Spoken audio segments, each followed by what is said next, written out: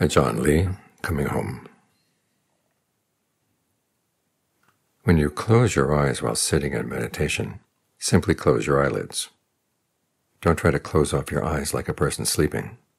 You have to keep your optic nerves awake and working, otherwise you put yourself to sleep. Think of your internal meditation object, the in and out breath, and then think of bringing your external meditation object, Bhutto, awake, which is one of the virtues of the Lord Buddha, in with the breath. Once you can focus comfortably on the breath, let the breath spread throughout the body until you feel light, supple, and at ease. This is called maintaining the proper quality in practicing concentration. To keep the mind fixed so that it doesn't stray away from the breath is called maintaining the proper object.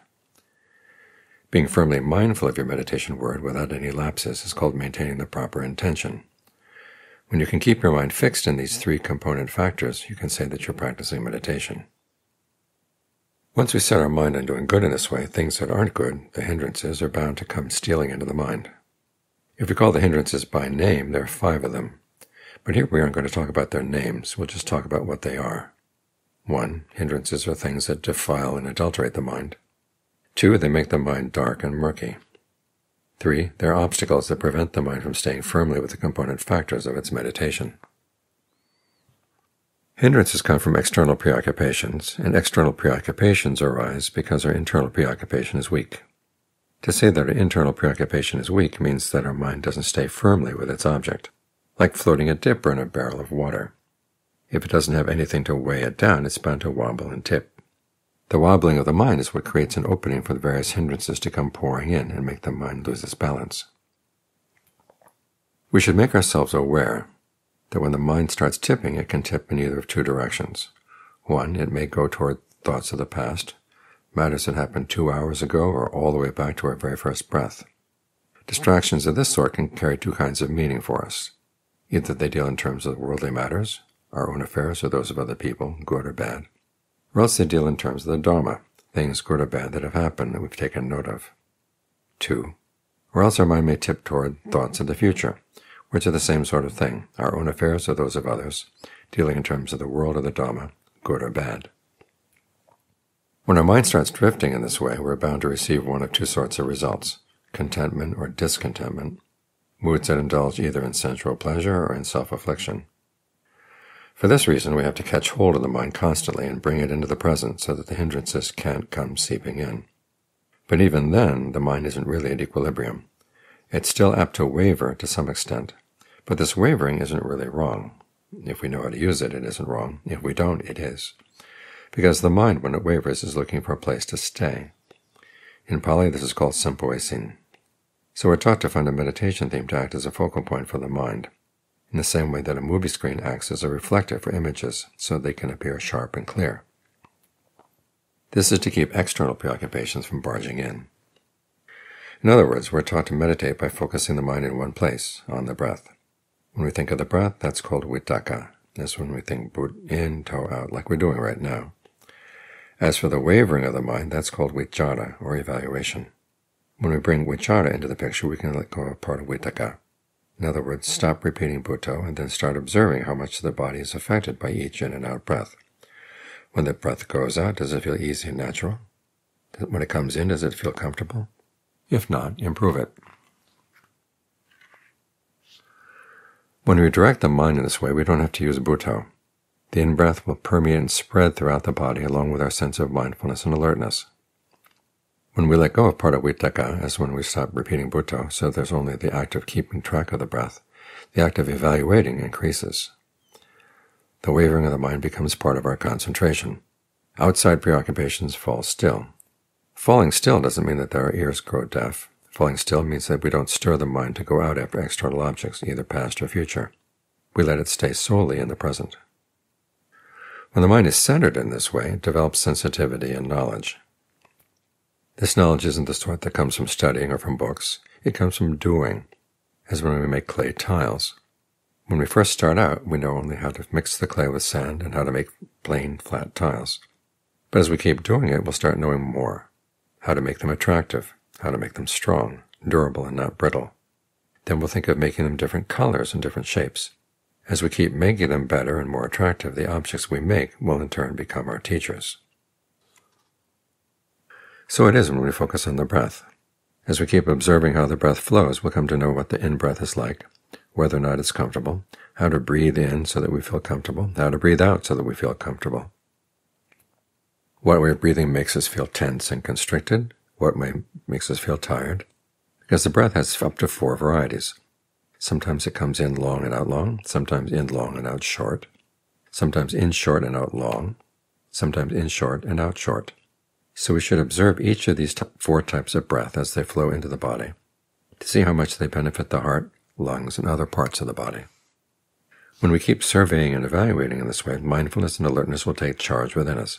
Concentration will arise, discernment will arise, awareness will arise within us.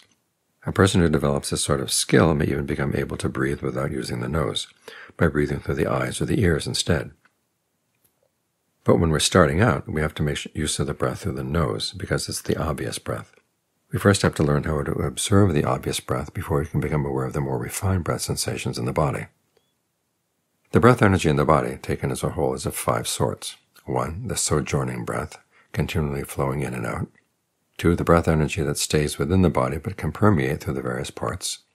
3, the breath energy that spins around in place. 4, the breath energy that moves and can flow back and forth.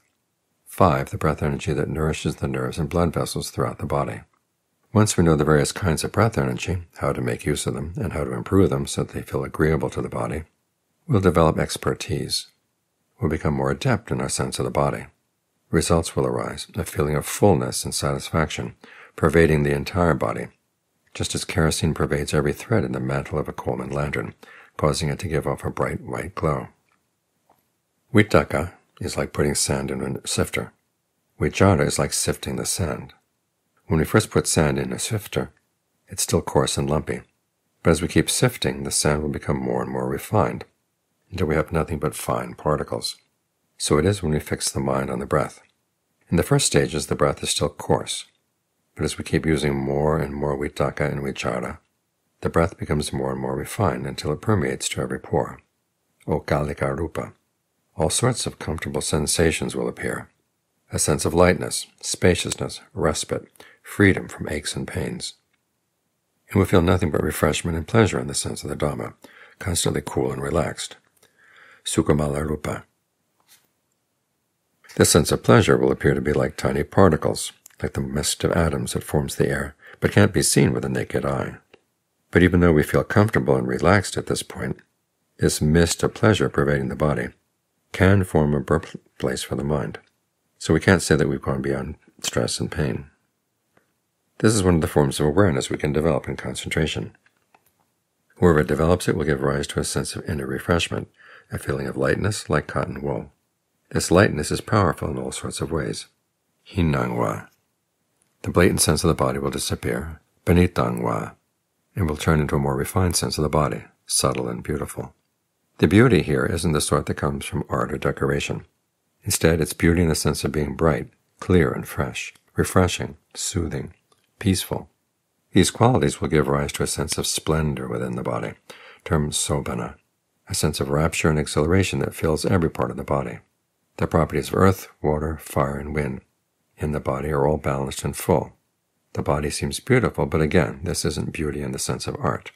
All this is termed banita rupa. When the body grows full and complete to this extent, all 4 of the elementary properties become mature and responsible in their own affairs, and can be termed mahabhuta rupa. Earth is responsible in its own earth affairs, water in its own water affairs, wind in its own wind affairs, and fire in its own fire affairs. When all 4 properties become more responsible and mature in their own affairs, this is termed oladika rupa. The properties of space and consciousness also become mature. It's as if they all become mature adults. The nature of mature adults when they live together is that they hardly ever quarrel or dispute. Children, when they live with children, tend to be squabbling all the time. So when all 6 properties are mature, earth won't conflict with water, water won't conflict with wind won't conflict with fire won't conflict with space won't conflict with consciousness. All will live in harmony and unity. This is what is meant by ekayano ayam mago satanang visutthiya, This is the unified path for the purification of beings. All four physical properties become mature in the unified sense of the body, four in one. When the mind enters into this unified path, it's able to become well acquainted with the affairs of the body. It comes to feel that this body is like its child. The mind is like a parent. When parents see that their child is grown and matured, they're bound to feel proud. And when they see that their child can take care of itself, they can put down the burden of having to care for it. At this point, there's no need to speak of the hindrances any longer, because the mind at this point is firmly centered. The hindrances won't have a chance to slip in. When the mind can let go of the body in this way, we'll feel an inner glow of both body and mind. A glow in the sense of calm pleasure, unlike the pleasures of the world. For instance, the body feels relaxed and at ease with no aches or fatigue. And a glow in the sense of radiance. As for the mind, it feels the glow of a restful sense of calm and the glow of an inner radiance. This calm glow is the essence of inner worth. It's like the water vapor arising from ice-cold objects and gathering to form clouds that fall as rain or ride high and free. In the same way, this cool sense of calm explodes into a mist of radiance. The properties of earth, water, wind, fire, space, and consciousness all become a mist. This is where the sixfold radiance, Chapanarangsi, arises. The sense of the body will seem radiant and glowing like a ripe peach. The power of this glow is called the light of the Dhamma, Dhammopadibo. When we've developed this quality, the body is secure and the mind wide awake. A mist of radiance, of power, appears within us. This radiance, as it becomes more and more powerful, is where intuitive liberating insight will appear, the means for knowing the Four Noble Truths. As this sense of intuition becomes stronger, it'll turn into knowledge and awareness, a knowledge we haven't learned from anyone else, but have gained from the practice. Whoever can do this will find that the mind attains the virtues of the Buddha, Dhamma, and Sangha, which will enter to bathe the heart. Such a person can be said to have truly reached the refuge of the Buddha, Dhamma, and Sangha. Whoever can do even this much is capable of reaching awakening without having to go and do much of anything else. If we're careful, circumspect, persistent, mindful, and discerning, we'll be able to open our eyes and ears so that we can know all kinds of things. We may not even have to be reborn to come back and practice concentration ever again. But if we're complacent, careless, inattentive, and lazy, we'll have to come back and go through the practice all over again. The reason we practice concentration is to disband the hindrances from the heart. When the hindrances are absolutely quiet, the mind can reach Vihara Dhamma, the inner quality that can form its home. We'll then be able to gain complete freedom from the hindrances. Our future states of rebirth will be no lower than the human level. We won't be forced to gain rebirth in the four realms of deprivation. Once the mind reaches its inner home, it's capable of raising itself to the transcendent level, to the stream flowing to Nibbana. If we're not lazy or complacent, if we keep persevering with our meditation, we'll be able to gain release from the mundane level. If our mind gains the quality of stream entry, we'll never have to be reborn again in the realms of deprivation. Stream winners, if we were to explain them in really simple terms, are people whose minds are certain and sure, but who still have some forms of shoddy thoughts, although they would never dare let that shoddiness show in their actions. As for ordinary run-of-the-mill people, once they have a shoddy thought, it's bound to appear in their words and deeds, killing, stealing, etc. Although stream winners may still have some forms of shoddiness to them, they don't act shoddy at all, like a person who has a knife in his hand when he's angry, but who doesn't use it to cut off anyone's head. Ordinary people usually can't say no to their defilements. They usually have to act in line with their defilements as they arise. For example, when they feel strong anger, they can't bear it. They have to let it show, to the point where it can get really ugly, and do things that fly right in the face of morality. Stream winners, although they do have defilements, can say no to them. Why? Because they have the discipline of mindfulness embedded within them, enabling them to tell right from wrong. When the mind wavers in a good direction, they are aware of it. When it wavers in a bad direction, they're aware of it. They see, hear, smell aromas, taste flavors, feel tactile sensations just like ordinary people, but they don't let these things make inroads on the heart. They have the self-control that enables them to withstand their defilements, like a person who is able to carry a bowl full of water while running without spilling a single drop. Even though stream winners may be riding a bicycle, in other words, sitting, standing, walking, lying down, speaking, thinking, eating, opening or closing their eyes, the permanent quality of their hearts never gets overturned. This is a quality that never disappears, although it may waver sometimes. That wavering is what can cause them to be reborn. But even though they may be reborn, they're reborn in good states of being, as human or heavenly beings. As for ordinary people, they take birth without any real rhyme or reason, and they keep doing it over and over again. Stream winners, however, understand birth. Although they experience birth, they let it expand. In other words, they have no use for shoddy impulses. They respond weakly to shoddy impulses and strongly to good ones. Ordinary people respond strongly to bad impulses and weakly to good ones. For example, a person who decides to go do good at a monastery, if someone then makes fun of him, saying that people who go to the monastery are old-fashioned or have hit rock bottom, will hardly feel like going at all. But no matter how other people may try to talk him into doing good, he hardly responds. This is because the level of their mind has fallen very low. As for stream winners, no matter how many times shoddy impulses may occur to them, the goodness of Nibbana acts as a magnet on their hearts. This is what draws them to keep on practicing until they reach the endpoint. When they reach the endpoint, there can be no more birth, no more aging, no more illness, no more death. Sensation stop, feeling stops, concepts stop, fabrication stop, consciousness stops. As for the 6 properties, they also stop. Earth stops, water stops, wind stops, fire stops, space stops, consciousness stops. The properties, aggregates, and sense media all stop. There's no concept labeling any of the aggregates. Mental labels are the media that let the aggregates come running in. When mental labels stop, there's nobody running. When everyone has stopped running, there's no pushing, no shoving, no colliding, no conversing. The heart looks after itself in line with its duties. As for the properties, aggregates, and sense media, each is independent in its own area. Each is in charge of its own affairs. There's no trespassing on anyone else's property. Once there's no trespassing, what troubles will there be? Like a match left lying alone in a matchbox. What fires can it cause?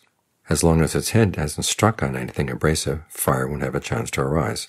This doesn't mean that there's no fire in the match. It's there as it always was. But as long as it doesn't latch on to anything combustible, it won't flare up. The same is true of a mind that no longer latches on to the defilements. This is what is meant by Nibbana. It's the ultimate good, the ultimate point of the religion, and our own ultimate point as well. If we don't progress in the threefold training, virtue, concentration, and discernment, we won't have any chance to reach the ultimate. But if we gather these practices within ourselves and advance in them, our minds will develop the knowledge and awareness capable of pushing us on to an advance point, to Nibbana. Noble disciples are like people who realize that rainwater is the vapor that heat seeks up from the salt water of the ocean and then falls down as rain, and so that rainwater is ocean water and ocean water is rainwater. Ordinary run-of-the-mill people are like people who don't know what rainwater comes from. They assume that rainwater is up there in the sky, and so they deludedly wait to drink nothing but rainwater. If no rain comes, they're sure to die. The reason for their ignorance is their own stupidity. They don't know enough to search for new resources, the qualities of the noble ones, and so will have to keep gathering up the same old things to eat over and over again. They keep spinning around in the cycle of rebirth in this way with no thought of searching for a way out of this massive suffering and stress. They're like a red ant that keeps probing its way around and around the rim of a bushel basket, whose circumference isn't even 2 meters, all because it doesn't realize that the rim of the basket is round. This is why we keep experiencing birth, aging, illness, and death without end. As for the noble ones, they see that everything in the world is the same old stuff coming over and over again. Wealth and poverty, good and bad, pleasure and pain, praise and censure, etc. keep trading places around and around in circles. This is the cycle of defilement, which causes ignorant people to misunderstand. The world itself spins. Sunday, Monday, Tuesday, Wednesday, Thursday, Friday, Saturday, and then back to the same old Sunday all over again. January, February, March, April, May, up to November and December, and then back to January. The year of the rat, the ox, the tiger, all the way up to the year of the pig, and then back to the same old year of the rat all over again. Everything is like this. Night following day, day following night. Nighttime isn't for sure. Our daytime is other people's nighttime. Their daytime is our nighttime. Things keep changing like this. This is called the wheel of the world, which causes people with only partial knowledge to misunderstand and to quarrel. When noble ones see in this way, they develop a sense of dispassion and don't ever want to be reborn in a world again, for there are all sorts of worlds. Some worlds have nothing but cold, others nothing but heat. No living beings can be born there. Some have only sunlight, others only moonlight, still others neither sunlight nor moonlight. This is what is meant by loka vidu. For this reason, once we've learned this, we should take it to think over carefully. Whatever we see as worthy of credence, we should then use to train our hearts so that the paths and their fruitions will arise within us. Don't be heedless or complacent in anything you do, for life is like dew on the grass. As soon as it's touched by the light of the sun, it vanishes in no time, without leaving a trace. We die with every in and out breath. If we're the least bit careless, we're sure to die, for death is something that happens very easily. It's lying in wait for us at every moment. Some people die from sleeping too much, or eating too little, of being too cold, too hot, too happy, too sad. Some people die from pain, others die without any pain. Sometimes even when we're sitting around perfectly normal, we can still die. See that death has you surrounded on all sides, and so be earnest in developing as much goodness as you can, both in the area of the world and in the Dhamma.